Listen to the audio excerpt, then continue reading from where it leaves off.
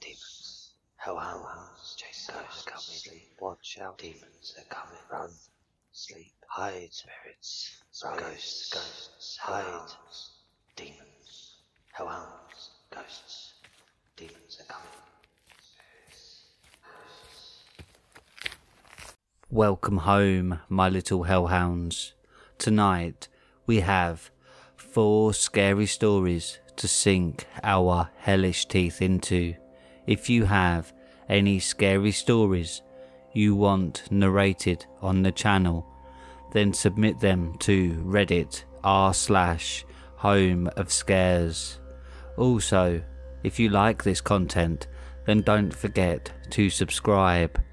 And if you would be so kind and click that like button, as that really helps the channel.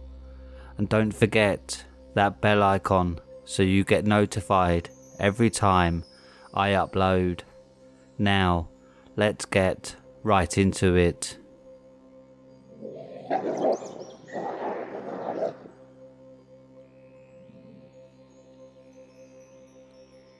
The creepy animatronic, posted by Dependent AD 87492. So back when I was 21, I used to be a mod for Discord. Now for its update on changing the logo, I quit that horrid place. So one day I had an idea on going to where that Discord ads would be producing. So 12 AM I head in my car, put down the GPS and went there. It was a Discord recording studio. I thought this wouldn't be exciting as I thought. I head inside and to my surprise, the place was abandoned. What the fuck happened here? I thought to myself. So I explored the place. There was a changing room, a green screen room, an acting room, but the final room caught my eye. A parts and service room. I thought it was used for broken mics or equipment. Wrong. It was a rotting, broken down animatronic version of Clyde, the Discord logo, but he was different. It was a Neko. One of its ears was missing and exposing wires. It wore a black leather jacket. The body was shaped like a girl. And the most scariest thing about the animatronic was it had a rotting dead corpse inside. You know what? Fuck Discord. Fuck this place. But before I walked out of the door, I heard, "Why don't you wanna stay, Mike?" Then the animatronic got up. It looked at me and said, "Run, now." So I ran as fast as my legs can carry me. But thank the Lord, I made it out. Then when I left, the animatronic said, "You made the right decision." So I'm writing this because the animatronic is outside my house.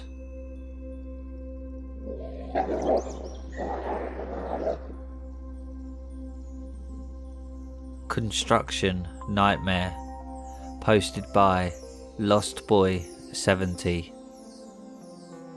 This took place in Southern California in late 2007, early 2008, as my first real job outside of high school. in drywall construction. I was 20 and just turned 21 when this happened. I'm now 34 when writing this. I was learning a new skill as a drywaller in a new home construction. Me and my supervisor, the guy teaching me, let's call him Big Al, were working on the weekend. On a Saturday morning, we were the only ones on this side of the property. There was maybe 10 people on this whole property. No one else was in the houses. The other people were on the far end of the land, clearing out the trees and land for more homes. So here, where the story begins, me and the supervisor, Big Al, were fixing up a wall in the junior bathroom. He left the house to take a call from the office by my truck. As I started preparing the wall, it was just inside the doorway. It was warm, not hot outside. I was doing my work. About 5 minutes into it, it felt like someone blew on my cheek, which I thought was my boss because he was a big joker. I popped my head out to see if it was him and wasn't, so I moved down the wall and it happened again. So I put down my tools and looked all up the stairs looking for him, and looked out of the window and saw him on my tailgate talking on the phone.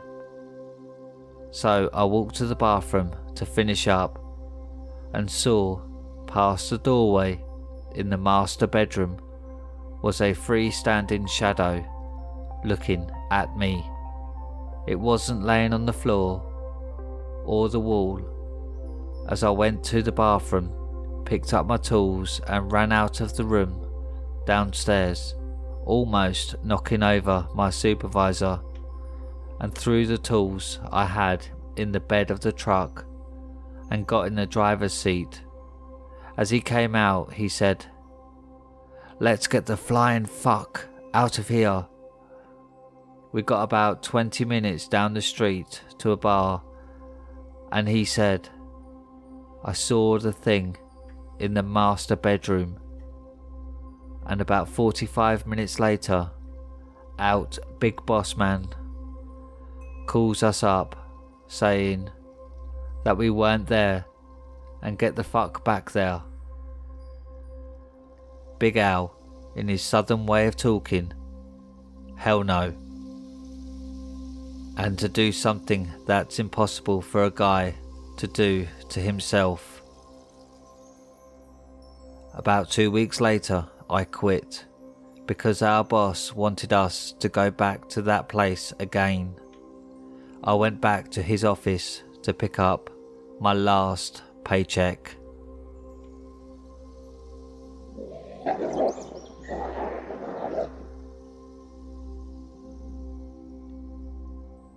Ice on a summer day, posted by Coyote.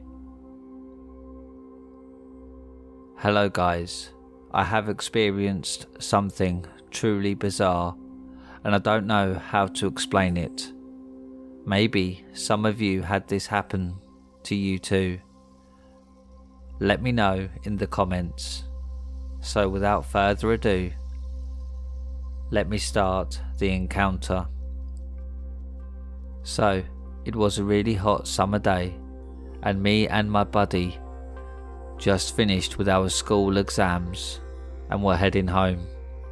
Right after passing through a building that people believed it was haunted, we decided to enter and explore it.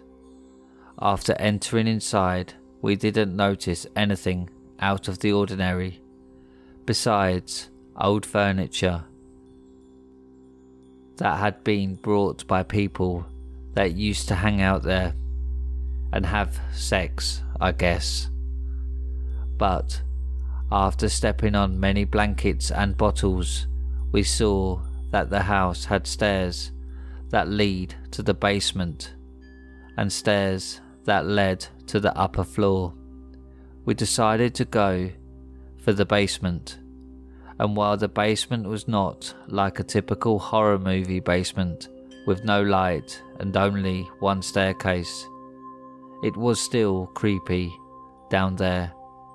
There were windows that dimmed the light inside, but there were some corners in that basement that were pretty dark because of the wall angles that didn't let the light go through the whole basement.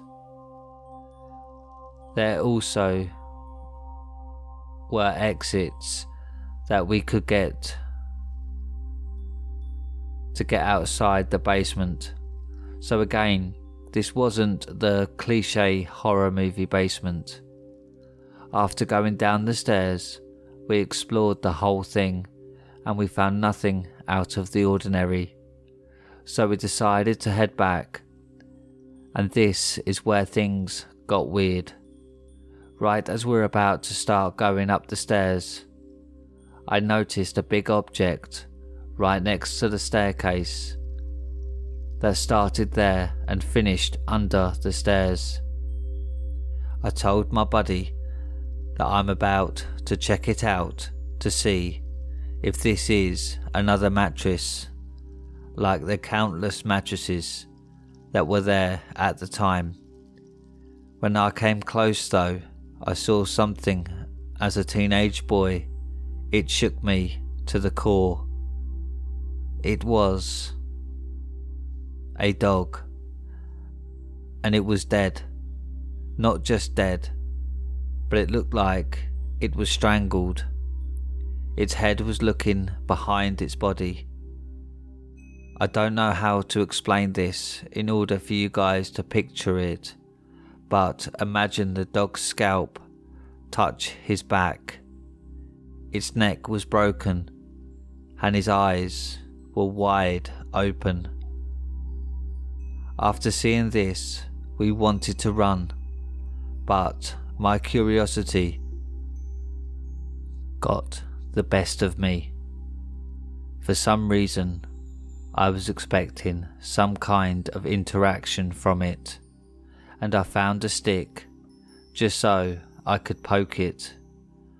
After finding the stick, I poked it a number of times, and it felt like I was poking a statue. But clearly this wasn't one, as the decomposition of the body was already visible. The weird thing is that there was no smell, no rotten smell or anything, to be honest. It was just a common abandoned place smell, like old mattresses, alcohol and piss. At this point, we decided to start going upstairs, and we talked about why would someone do this, while also questioning whether or not this was an intentional strangling or just a car accident, that the driver thought it would be a good idea to pick the dog up and throw it in some abandoned place that no one could possibly discover. Anyway, after heading up the stairs, we saw another weird thing. And this I can't till this day explain. In one of the stairs that were leading to the upper floor, I saw ice, but not an ordinary ice.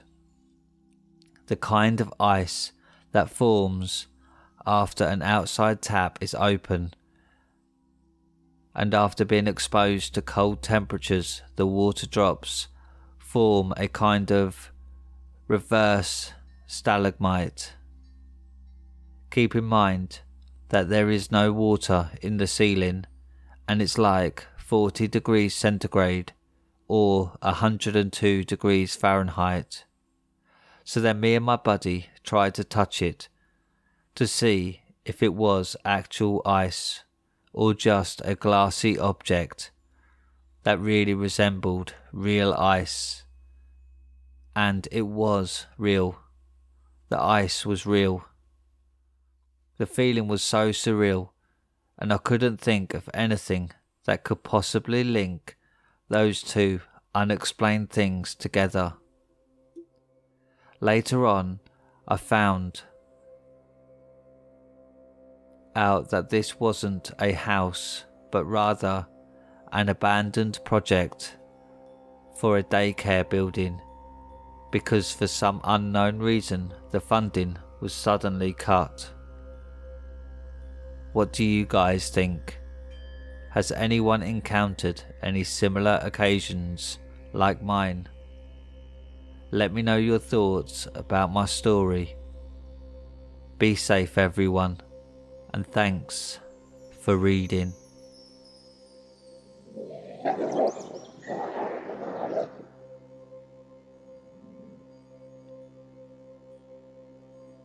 The case that made me give up being a private investigator, posted by Toucan the Rapper. I'm putting this up here because I want to keep it separate from my other case files. You'll see why for now. Just know it didn't feel appropriate keeping it with the endless logs on cheating spouses and track down runaway teens. I'll level. I almost didn't type up this file at all. I nearly burned it. I'd have been more than happy to pretend the following never happened. I changed my mind because I figured that if I stayed silent, somebody else might accidentally go poking down the rabbit hole. So yeah, my story, what you're about to read, took place back in the early 2010s. I didn't know it when I signed the initial contract with Hannah Buxted, but it was the last case I ever took on as a private investigator. Something about the whole gig didn't feel right after. I don't think you'll blame me for moving on to my current career as a debt collector though. It started out routine enough. I got the call on Monday morning while I was groaning away a hangover in the steam from a piping cup of black mud. London is a big place, and I'm good at finding people in it. My caseload was never slim, let's put it that way. The phone ringing first thing on a Monday wasn't unusual. The nature of the case is what excited me enough to put it to the top of my schedule. The caller was Hannah Buxted, 56, from Hackney. The case, her son Ian, namely, what the London Metropolitan Police weren't telling her about how he died. Hannah didn't agree with the MET's verdict that Ian died by his own hand.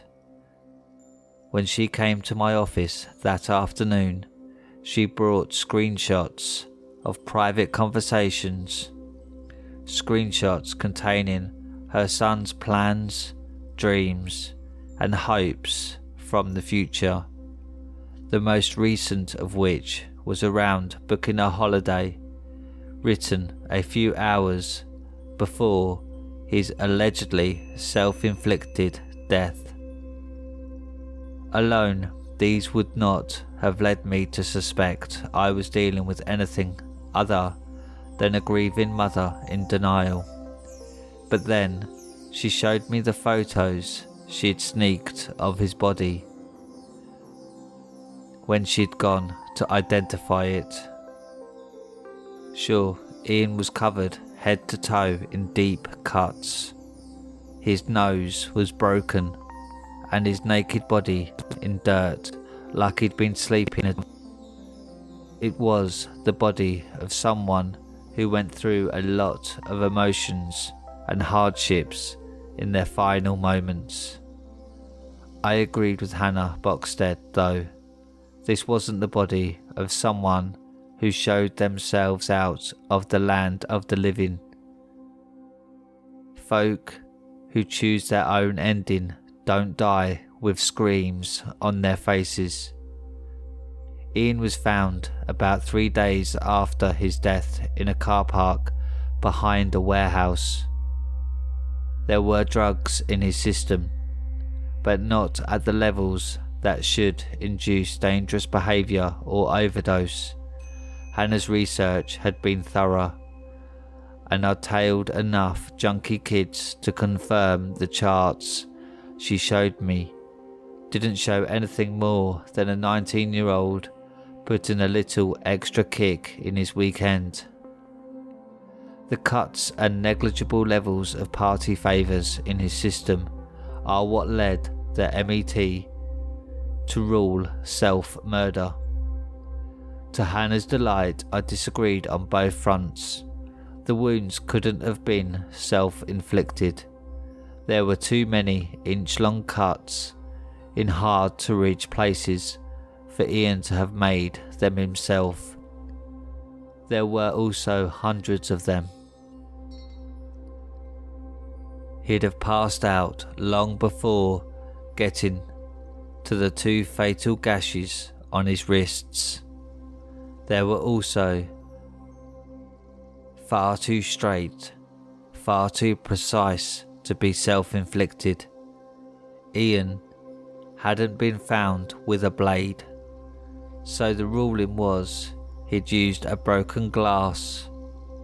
I've been in enough bar fights to know that shards of glass can't make cuts that perfect. The big question though was this: Ian Boxstead's body was filthy and covered in lacerations. So, where was the blood? The MET weren't being honest with Hannah Boxstead, and I promised her I would find out why. It's a shame that once I had to start being dishonest with her too. Not because I'm a liar, but because I couldn't risk her digging deeper. My first stop was the possible crime scene. Ian had been found by a homeless guy on an abandoned industrial estate in Bethnal Green. Turned out to be a waste of an oyster swipe. On the initial journey, at least, the MET had already picked the place clean, and a week's worth of the city's background motion had long since washed away any evidence they may have missed. I figured this would probably be the case before I got there, though I needed somewhere to begin, and on my usual runaway brat hunts, visiting the last known location was a good way to find that first trail. So yeah, I didn't waste too long in that empty car park the first time I went. The second time, though I woke up there, is a different story. We'll get to that though. At the time I had no reason to be suspicious. I did have a need to send some photos I'd taken from my phone to Hannah Boxstead though, more to show her I was already on the case than anything else. That's why I ducked into the shadowy internet cafe money transfer point across the road from the vacant lot of empty warehouses and abandoned cars. The cramped, poorly lit room was busy. 2 beefy blokes behind the counter and a dozen or so scrawny guys hunched over keyboards, crammed into a room built with no more than 8 occupants in mind. They had a nervous look about them. None made eye contact, not only with me, but with each other. They were all working in silence. All I could hear was the whirring of towers, tapping of keys, and the buzz of a fat blue bottle making drunken loops around the ceiling fan. It wasn't till I sat down and booted up the aging Windows 98 that I noticed the lack of speakers. None of the £8 an hour PCs had them. There weren't even any blaring tiny, badly tuned local radio from behind the counter either. A distinct oddity in London. The towers were also missing headphone or aux jacks. The audible cable slots of both mine and my neighbour's computers had been crudely melted closed with a lighter or small blowtorch. I wish I'd been curious enough to investigate this further. I'd have saved myself a lot of hassle later on. As it was, I just shrugged and emailed the new crime scene photos across to Hannah Boxstead, shrugging off the massive red flag as one of life's little weird moments. My second line of inquiry was the list of Ian's friends provided by Hannah Boxstead. One of them, a lad based in Elephant and Castle, agreed to meet me. An aspiring solicitor named Ashim Anand, a now former classmate of the deceased.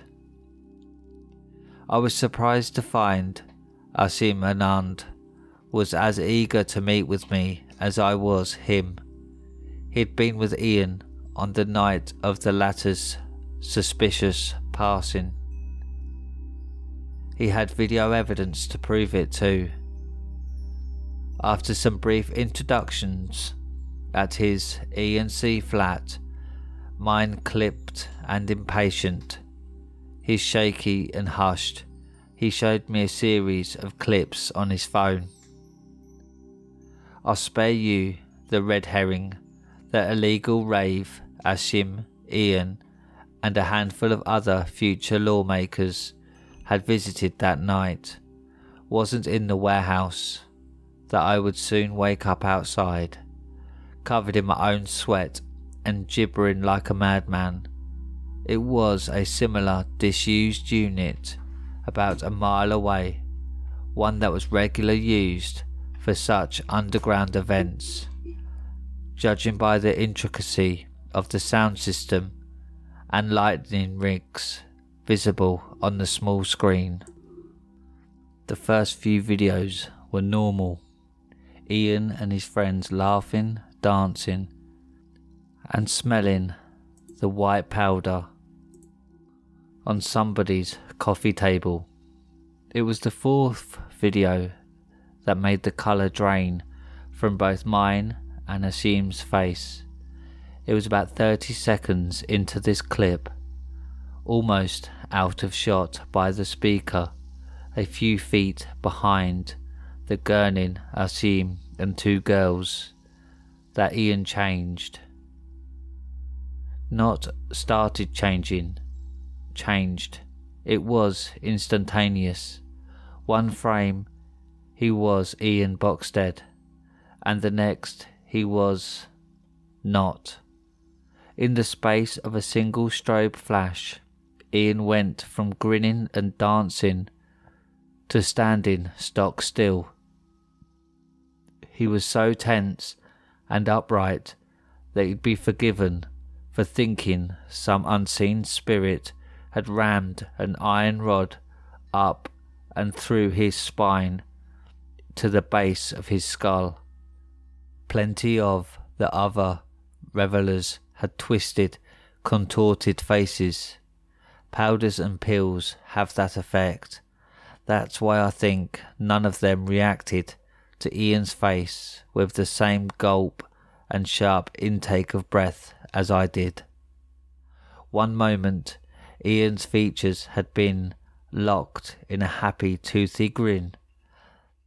The next frame, they were still in a toothy grin all right, but it was far from happy. It was far from anything. After the switch, the corners of Ian's mouth curled up so much they almost spiralled in on themselves.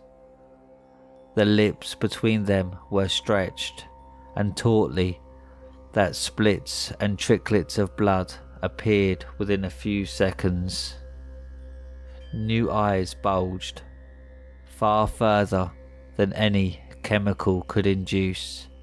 Rings of purple flesh surrounded them as they twitched and heaved in the sockets, trying to free themselves from his face.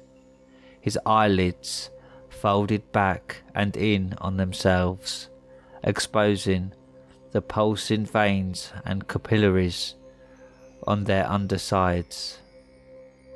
Over the next 5 or 6 videos, Asim showed me Ian standing in the same spot with that twisted grin from various different angles. No matter where Asim had filmed from, the bolt upright Ian was visible in the background, unmoving for what must have been a couple of hours. Asim had studied the footage well, because it took him pointing out the strange way Ian was breathing for me to notice. Impressive, considering I made a comfortable living out of noticing things. Ian Boxstead was alternating which lung he breathed out of, left, then right, left, then right, nostrils flaring alternately in short arithmetic bursts. He stood there, leaning to and fro slightly as the opposing halves of his chest rose and fell like a seesaw, right until the final 2 videos. I am a proud man.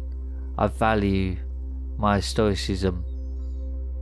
It brings me no joy at all to admit that I let out a high-pitched yelp when, in the penultimate clip, the grinning statue did the unthinkable. It moved. On a trigger known only to whatever mind lay behind those bulging eyes, the Ian thing turned 180 on its left heel. It marched through a crowd of gurning ravers, moving its legs with stiff but fluid swings, like a parading soldier or 50s lead wind-up toy. Before the footage ended, it was standing in front of a man-sized speaker, face inches away from the vibrating surface. The last footage was of Asim vomiting purple liquid into a bin. Over his shoulder, Ian Boxstead was clearly visible. He was pushing his head into the speaker with such force that his skull rattled violently. He held it there for a full 5 minutes until dark streaks started to pour from his ears and pool at his chin. Before the clip cut to black, I was given a brief glance of his mangled, broken face. The curled grin was gone. The nose was broken, and the blood from the fresh wounds was mixed with confused tears. Ian had vanished after that. Asim Anand agreed to send me the footage on the condition that I never contacted him again. He was very clear that he'd only reached out to me to pass the torch, so to speak. He wanted out. I should have followed his example. Ain't hindsight a bitch? I uploaded the clips to YouTube when I got back to my office and took a nap. This is actually a pro gamer move. In the world of private investigation, if someone is hiding, then they can't resist testing how findable they are. Besides, I had no idea what the hell I was looking at anyway. I was hoping just as much for an explanation of the kind of psychological break that caused Ian's behaviour as I was for another lead. My theory was something neurological at this point. You understand, something still grounded in the rational, the explainable. When I woke a few hours later, I still had no explanation, but I did have another lead among the hundreds of cries of fake, which protected my montage video from a takedown. There was one that offered a glimmer of hope. Well, what I thought at the time was hope. What was it the red squid guy said in Star Wars? Anyway, one commenter left a lengthy response urging me to reach out. The poster claimed to have witnessed the exact same thing at another nightclub a few months prior and had a video to prove it. My mind began racing with the visions of me on the front page of the papers, the hero that exposed the dangerous new high killing London's youth. I couldn't reply to Speaker Rider 81 fast enough. I fist pumped when he responded in 5 minutes to tell me he lived so close I could be on his doorstep in about 10. The journey was short but not simple. The BlackBerry route planner took me down alleys and side passages I hadn't known of before, despite living in the area for over a decade. The ruckus of the main roads dimmed into quietness with each turn, the amber haze of light pollution that associated with civilization less and less visible on each new unfamiliar street. My phone assured me the journey had indeed only taken 10 minutes by the time I reached the right row of terraced houses. In the maze of terraced houses, it felt a lot longer though, and my legs ached to prove it. Other than a hallway light on the second floor of the first house, I passed a bedraggled fox. Digging through a wheelie bin was the only sign of life. I shivered despite the night air not being cold. Speaker Rider 81 lived at house number 12 on this suburban street.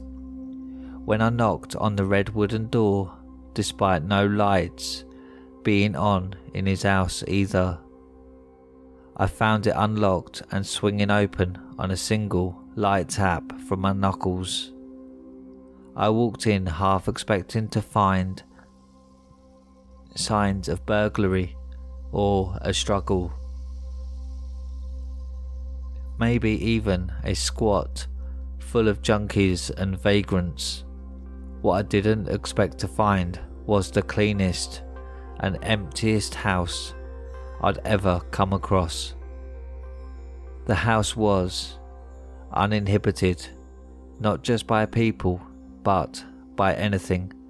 I spent nearly 2 hours pulling up floorboards and scouring empty cupboards, determined not to have wasted time on what now felt like an obvious prank.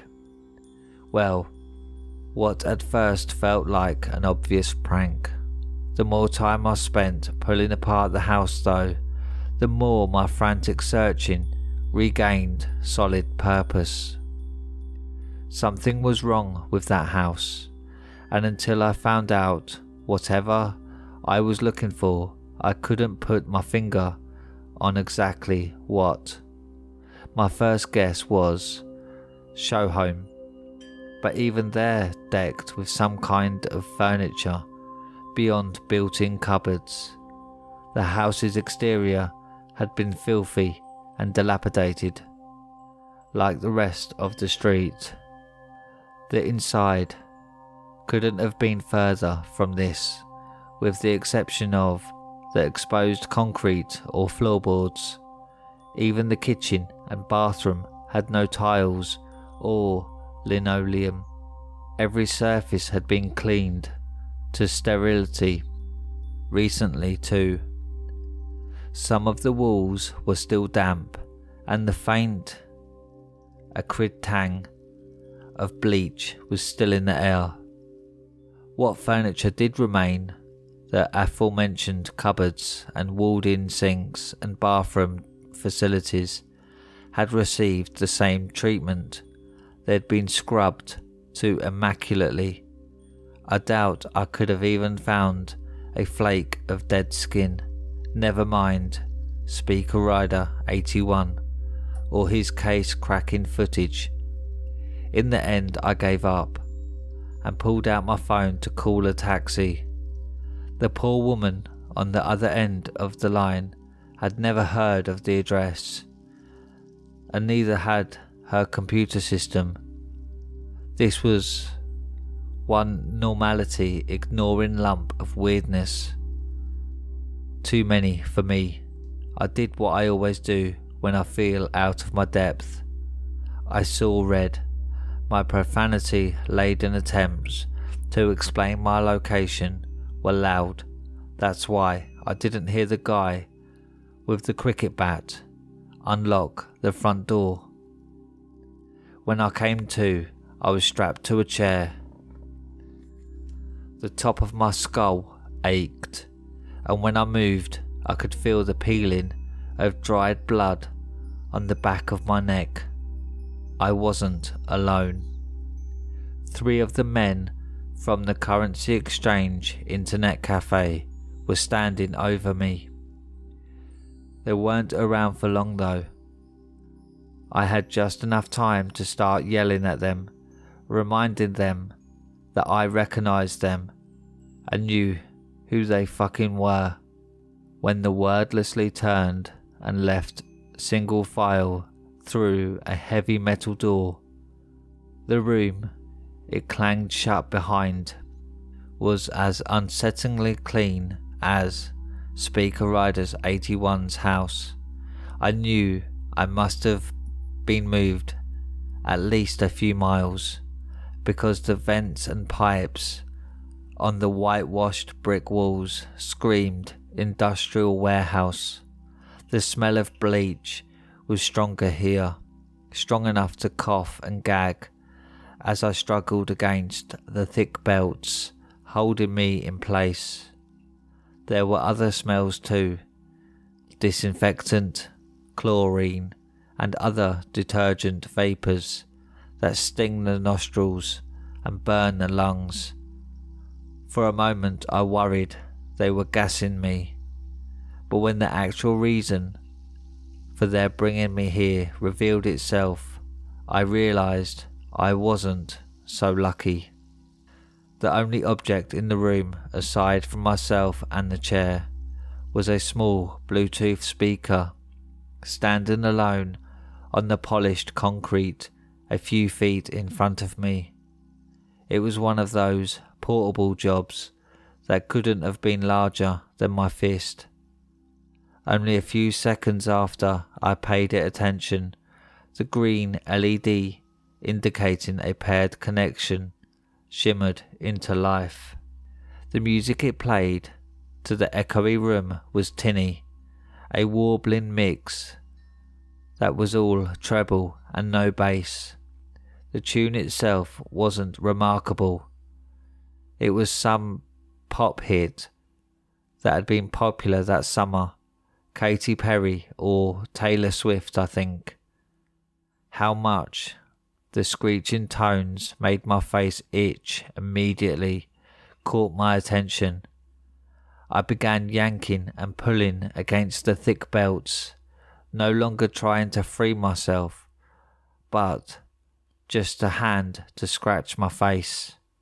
Within a few seconds, the unpleasant scratch across my every facial feature had me twisting them in agony. It was at this point that I stopped seeing red and started seeing yellow. Before I could scream, though, there was a click. The glare of the strip bulb cutting out and throwing the bleach-coated room into darkness took me completely by surprise. Surprise that I didn't have long to wallow in. The muscles in my back tensed. The moment the light left, I felt something other than my shadow step in to take its place. Something behind me. Some presence I was aware of as the leather belts stopping me from running for the door. I couldn't hear it, but I knew from the growing prickling replacing the sensation of dry blood on my neck that it was taking slow, deliberate steps towards me. I did scream now. A loud scream. A scream even the hypervigilant machismo I inherited from my father isn't ashamed of. It was when those screams bounced and echoed off the hidden walls that I noticed they and the waves of tinny noise from the speaker weren't behaving right. They weren't reverberating evenly around the room as they should have been. They were being directed. Every yell, every bar of tinny pop music rushing back past my ears, much louder on the return journey. Every sound zipped and whirred like a passing freight train pulled behind me, either by or into whatever was now gut-churningly close to the back of my neck. The itching in my face had progressed to burning by this point, as had the hot breath on the back of my neck. I wrenched against the belts so hard that rivers of warm redness descended from the new flashes of pain at my wrists and ankles. My yells, pleas and screams were all sucked behind me, whooshing past my ears and vanishing without echo or reverb. The scalding breath moved up to behind my left ear. The corners of my mouth felt more and more like they were soaked in acid with every inch it moved. I must have still been screaming, but I could no longer hear it. The barrage of sound ripped through every bone and ligament of my body, crushing and squeezing them with an intense pressure I cannot explain, nor do I ever want to be able to. The excruciating vibrations reached their final crescendo when the thing they gave form placed a clawed, bleach-smelling hand on my shoulder. Everything stopped in an instant. The burning, the crushing pressure on my insides, and the boiling grip of that gnarled, translucent hand were gone. That would have relieved me were it not for everything else going along with them. My limbs, a moment ago screaming in agony as they fought a losing battle against leather bindings, had gone. My throbbing eyes no longer throbbed. because they no longer anything. My screaming had ceased because I had no mouth to scream with. I was nothing beyond disembodied awareness, a bodiless sense of dread and witting sanity, drifting alone in a void. At least I was alone at first.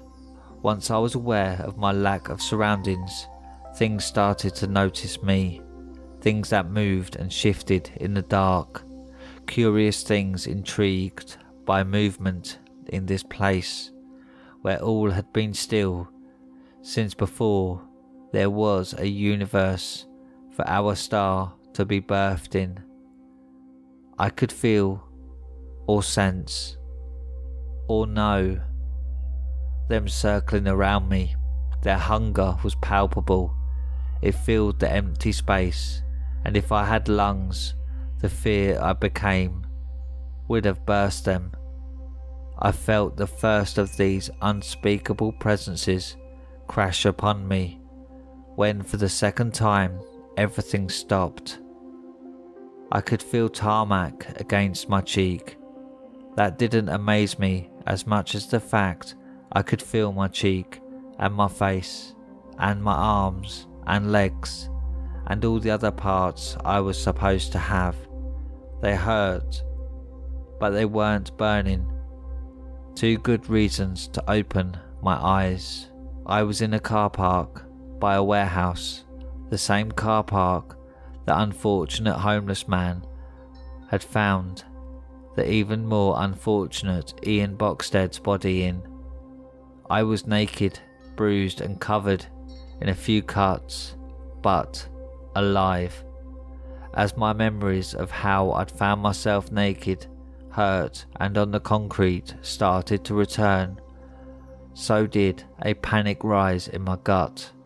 I ran screaming from that car park in the end, looking up to see the three men from the sterilised room, one of them menacingly holding a cricket bat, looking down from a window on the top floor was enough. Their messages, in their hate-filled expressions, were clear. That was a warning. Don't go poking around where you're not wanted. At first I thought they were worried I'd expose them. Now I know better. I never accepted another case. I shut down my Ltd company and all websites and social accounts, but not before crying under a cold shower for 8 hours straight. I've never gone back to Bethnal Green. I don't know if whatever happened, is limited to there. I've avoided spending too long around speakers in the years since though, just in case. I told Hannah Boxstead the trail had run cold. What else could I do? She broke down into uncontrollable sobs. This was when I first noticed something had changed in me. Her tears meant nothing to me. They prompted no pity, yet at the same time no annoyance emotionally. I was completely blank. It's been the same ever since. My psychiatrist uses words like sociopath or personality disorder. I know better though. When that thing touched my core in the void, it took something with it. It left me half full, partially empty, missing whatever part of the spirit or soul that allows you to connect with others. It's probably why I do so well as a debt collector. The sight of crying mothers and sobbing children does nothing to me as I break a father's arms over insignificantly small missed gambling payments. That's why I don't want you to go digging. I don't want to risk anyone following me down the rabbit hole. As scared of it as I was, the thing in Bethnal Green has blessed me. It chose me. I was worthy. Where Ian and the men from the internet cafe were not. It's a burden, being their chosen. It's one I wish I'd never taken, but now it's mine. I will never release it. Those things in the dark are mine. Their blessing is mine. When I'm ready, I will go back to Bethnal Green. I will turn on my speakers and meet them again. Once more I will bask in their liberating touch, and I refuse to share it with anyone.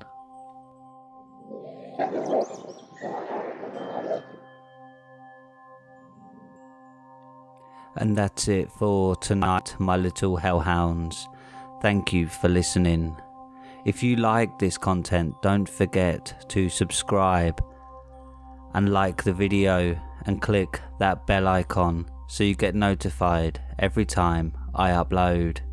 Now, good night, my little hellhounds.